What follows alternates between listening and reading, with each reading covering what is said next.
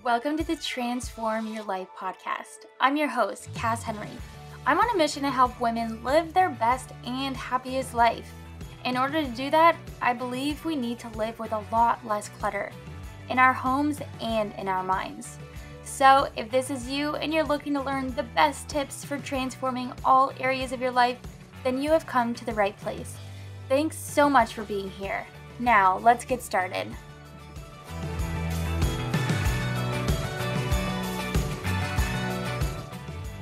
Hello, my friends. Welcome back to the Transform Your Life podcast. I'm so excited because today is a brand new day. I get to interview my very first person on the podcast because honestly, life is so much better when we share it with others. So why not just start? We're going to dive right in. I am here with my friend, Jill. She has the brand Grow Like a Mother.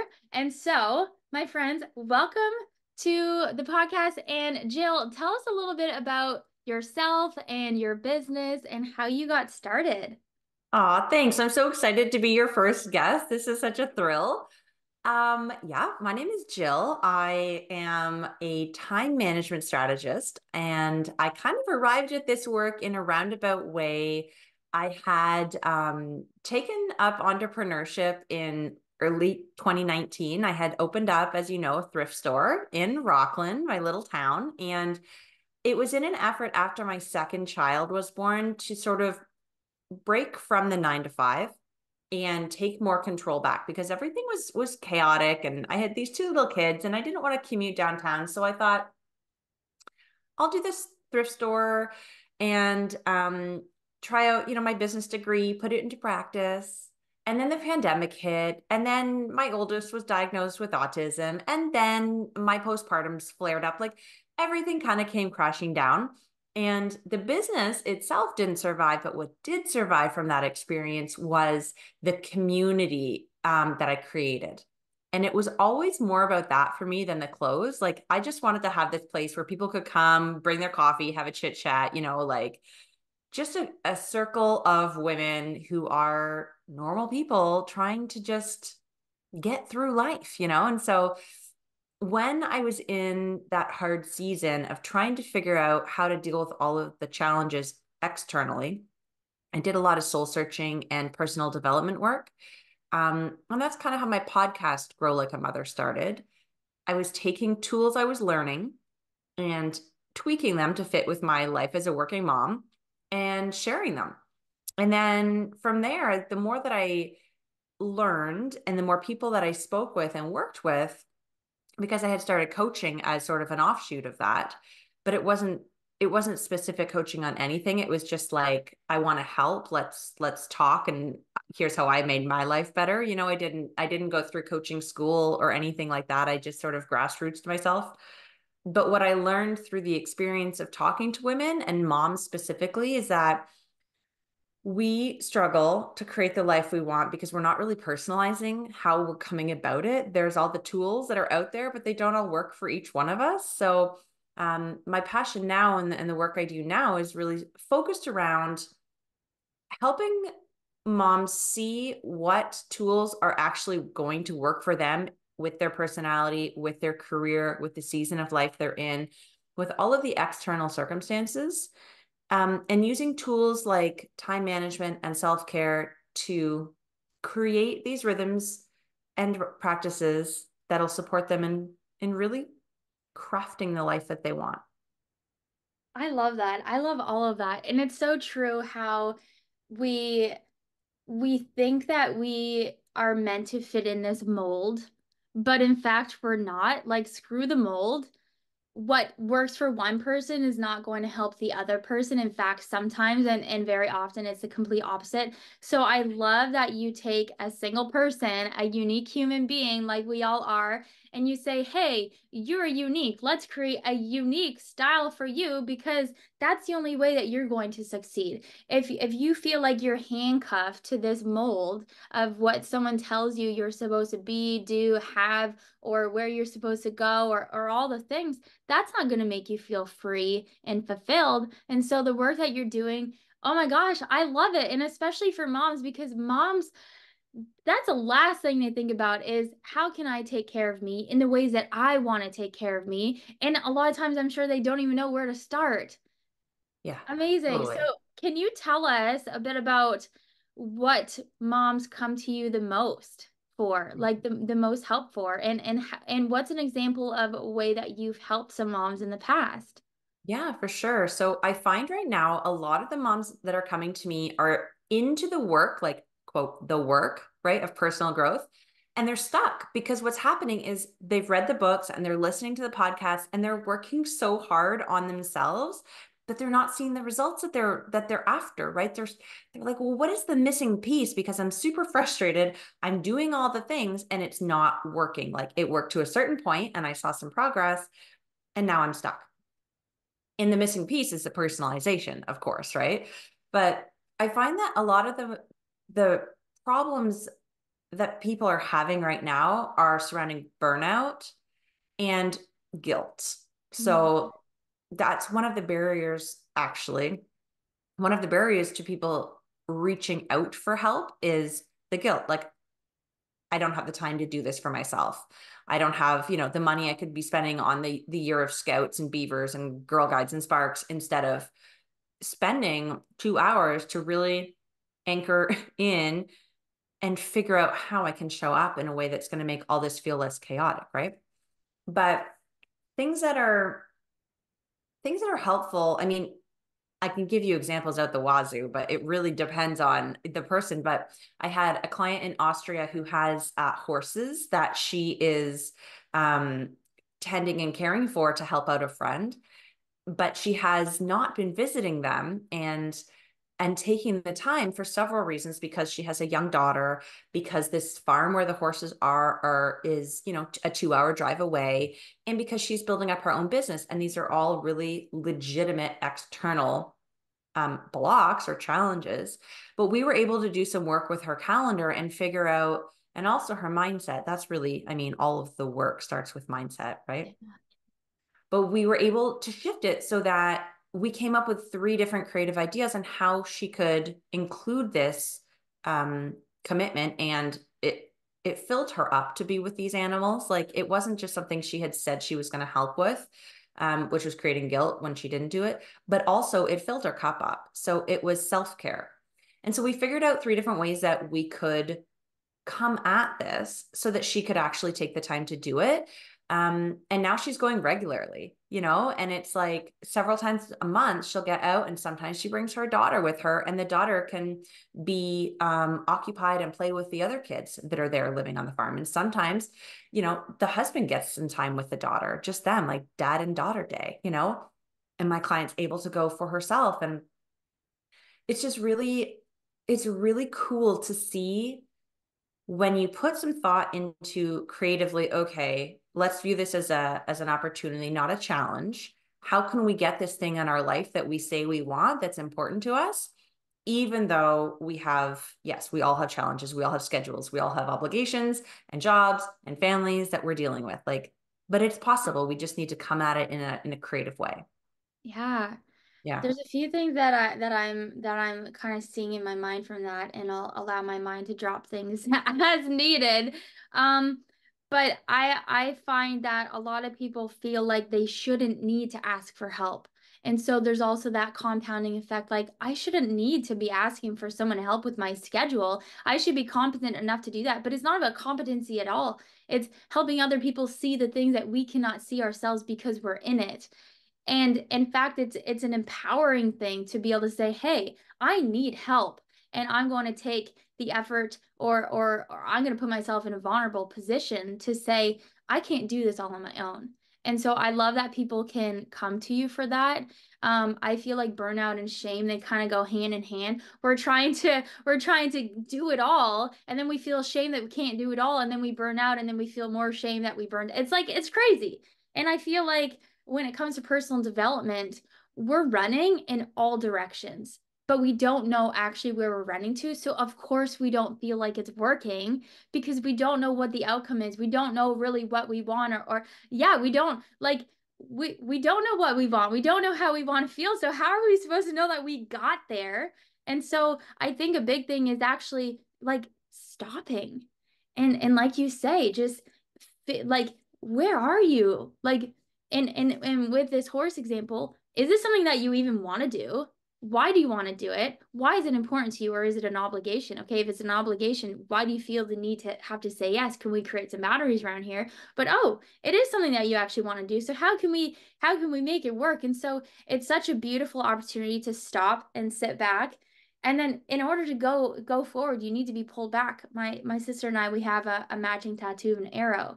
And when I was going through depression, her and I got that together because she's like, sis, um, in order to go forward, you had to be pulled back. And she's like, this is your pullback moment. And I'll always remember that. And sometimes I forget it's there, but in these moments, I'm like, those hard moments of confusion and being in the chaos and the turbulence of life, those moments are there to pull you back so you can go forward. So I'm so glad that you are doing this work because Jill, you just said it yourself. That moment you shared with your client, it caused a ripple effect, not just for the people in her life, but for the animals as well. Like, how cool is that? So I'm fired up. I don't know. I'm just so excited. I'm so happy about the work that you're doing. And who knew? Like, you couldn't have planned this. Like, who knew that, being a mom, and then because you became a mom, you wanted to start a thrift store, and then because that didn't work out, you're like, but I have this community and I'm gonna help this. Like, you couldn't have chosen that path. And I'm so glad that that happened for you. And like you say, it's not happening like against us. It's happening for us. It's not a challenge, it's an opportunity. So it's all about creating the mindset to see that. Ah, I love that. And I love that you have so many examples of it as well. It's just they're just proof in the pudding. So Yeah. for everyone listening, Jill will be a guest expert in my upcoming program, Worthy and Free, so that she can help you really analyze your schedule and figure out how to fit the things into your life that you actually want and not necessarily the to-do that you feel obligated to do and all the rest. So we'll get into that another time, but I want to carry on with this. So Jill, and I'm looking up at my screen here, and I was hoping that the alignment was going to be the same, but whatever. What are the top five things you for what are the top five ways, or let's just say three, what are the top three ways that moms can manage their time better? Okay. Really good question. I actually just finished writing an article that's going to be in a magazine in August, like the top 5 time hacks. Congratulations! Yeah, thanks. Doing a lot more of that, which is really fun because I love writing. And so to be able to create these helps me like put all the thoughts in one place, which is super handy. But so it's top of mind. So the first thing that I always say is helpful, regardless of your sort of personality type, without diving too deep into the nitty gritties, is eat your frog. And I'm sure that you're familiar with this term, right? But for anyone who's not, you consider your frog, there's the book, of course it is. You consider your frog to be the most important thing on your to-do list and also the thing that you least want to do, right? So the story kind of goes, if the first thing you do each morning is to eat a live frog, nothing worse can happen for the rest of the day. And so in productivity and in time management, we use that fable to make the frog the thing on your list that is going to move the needle for you, but you've been procrastinating on. So if you do this thing first, you gain some momentum, some positive energy from having accomplished it. Also, it never takes as long as you think it's going to take. It's never as scary as you think it's going to be. But if you can focus on just doing that one thing first, even if it does take up all of your energy and you literally have nothing left to give, you've made the biggest impact you can in that day.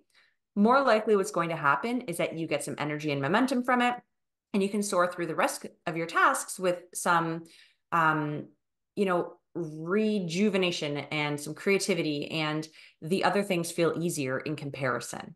So, eat your frog is always good, no matter who you are, no matter what time management strategy or archetype I would assign you.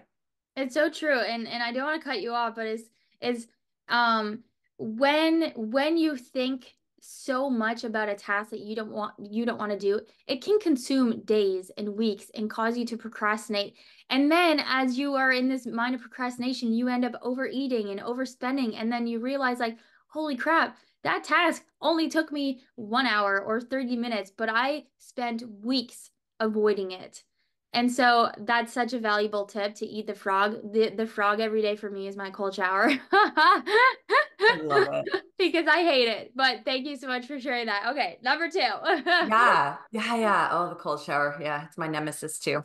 Um, okay, so the second thing that I love to share with people is this idea of time confetti. So we do actually have a lot of free time in our days compared to previous generations, right? We have ATMs and we can deposit checks with our phone. We don't have to go to the bank, like we have washing machines. We have so many modern conveniences that give us extra time. But the way that our lives are structured, that time doesn't come in big chunks. That time comes in what's termed time confetti. It's little pockets throughout the day.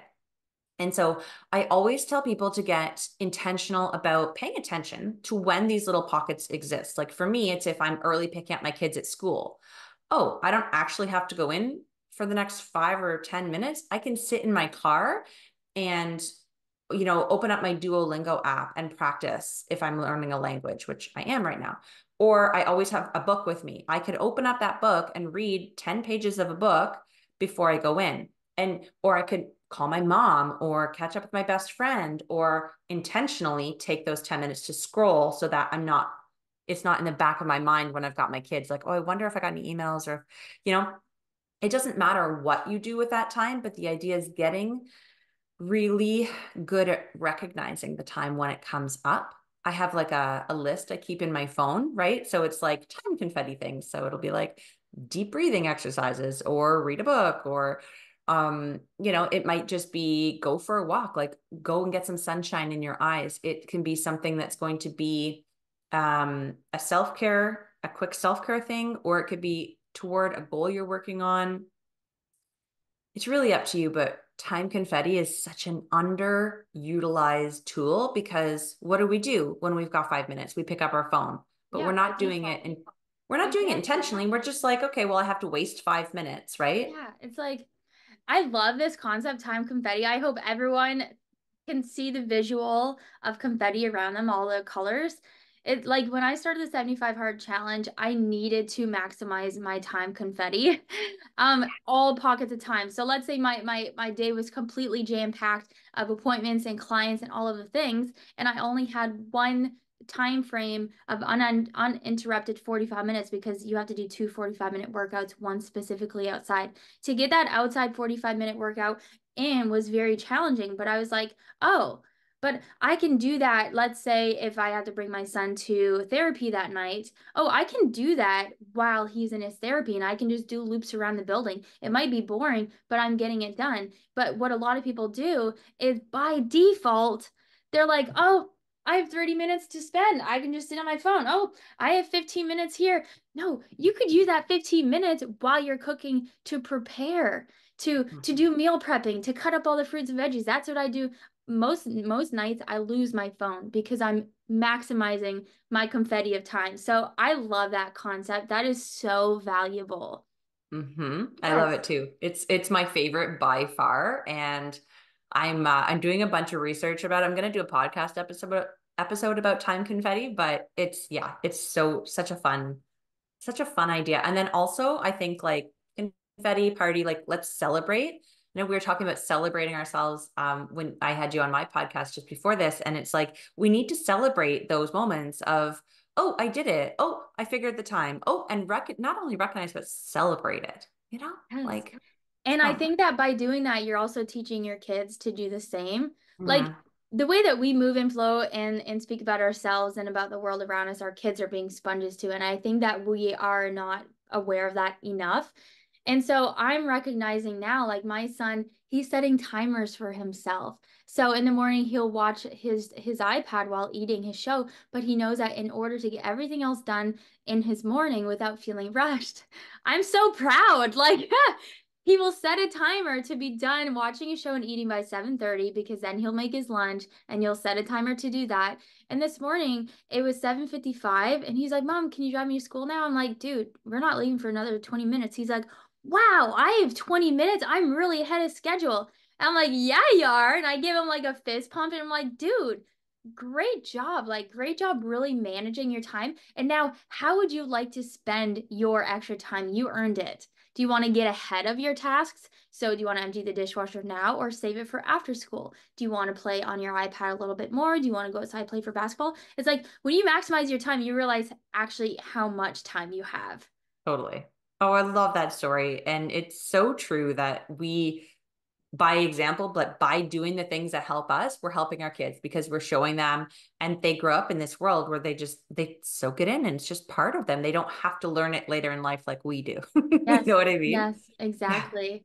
Oh, And so Jill, true. do you want to share with me one more from that list? Yeah, yeah, for sure. The third thing that I think works super well for almost everybody is weekly planning as opposed to like a daily to-do list.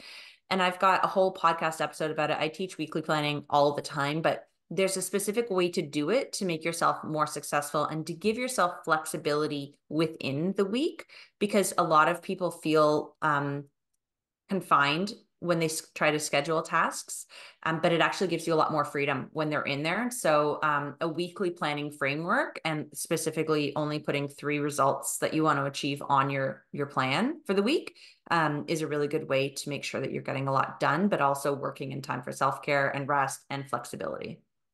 Yeah, I love that. I find that if you were to plan it out per week, and I do per week, but then I also every morning look at it per day so that I can, there is that flexibility so that you're not confined exactly so that you're feeling empowered versus trapped. No one wants to feel trapped, and so we're always seeking a way to feel free, and this gives you that so that you're not stacking up your week and setting yourself up for failure and overwhelm and rushing, and then everything else is an added bonus. It's like, okay, I accomplished my 3 things that I wanted, and look at all of this bonus stuff that I added in as well. So wow, that's amazing. I can't wait to see just how many people you can like help them transform their time because their time is their life, and to break free from the confines of what they feel like they have to live their life by.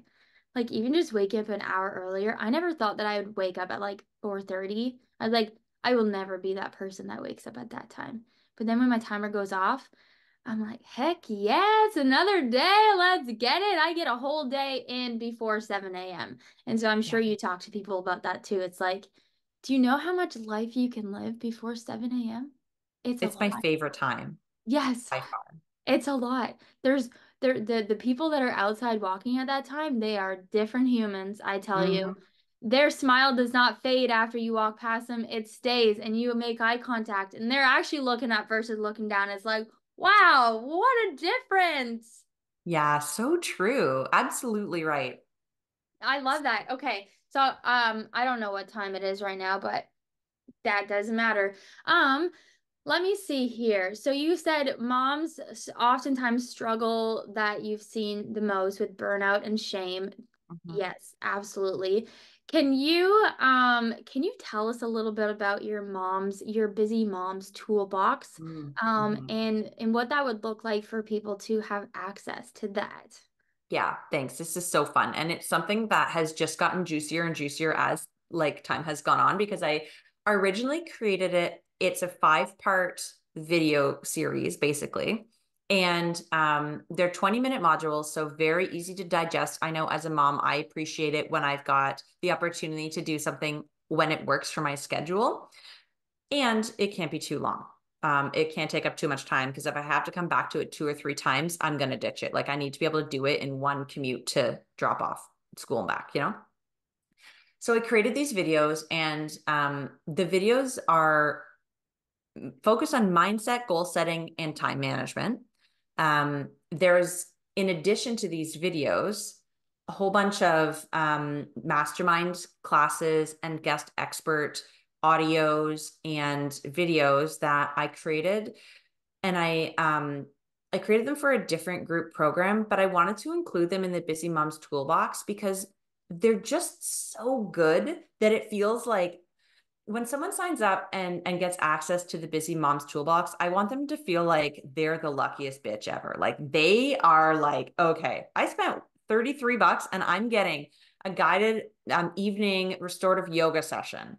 Okay, that was created specifically for moms. I'm getting a parenting expert who's like multi New York Times bestselling author, parenting expert, giving me advice on boundaries. Cool. I've got someone who is trained by Bob Proctor himself, teaching me about manifestation, in addition to 5 really easy to digest like videos that I can do at my own pace that start to give me the basics.